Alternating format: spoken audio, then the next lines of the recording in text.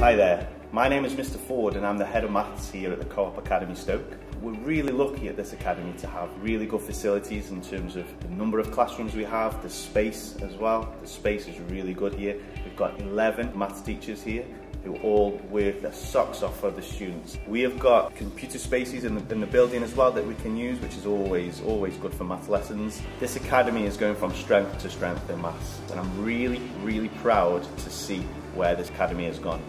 Myself, I was a student at this academy. I left in 2003. At that time, the school was not performing anywhere near what it is now. However, recently, the results of the academy show for themselves. We think maths is really important at this academy.